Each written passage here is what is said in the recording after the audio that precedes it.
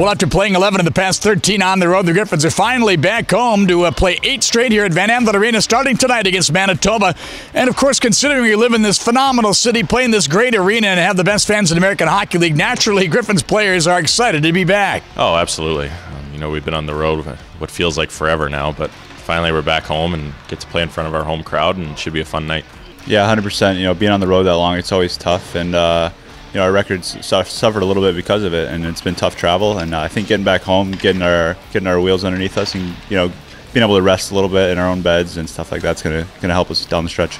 Well, the Griffins actually had some good success going 6-4-1 in those 11 road games. Now they got to figure out a way to break this losing streak at home, and no doubt getting both Moritz Seider and Joe Veleno back from the World Junior Championships is going to help. They'll be in the lineup tonight. Both performed extremely well on the world stage, especially Veleno winning a gold medal with Team Canada. They come back with a ton of confidence.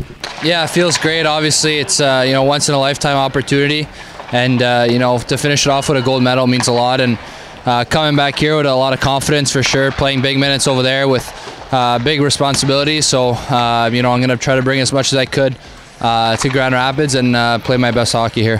For sure. It was a great opportunity playing a lot of minutes, playing the PK, leading overall the team. So I was very excited, but also I'm very excited to be back.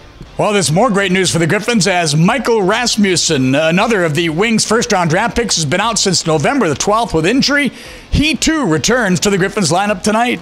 Yeah, for sure. It's been tough. I wouldn't call it a wasted 2 months, but definitely to get healthy, it's important, and it's definitely not been the easiest on me, but I'm back and I'm ready to go and ready to help the team, so I'm just looking forward to it.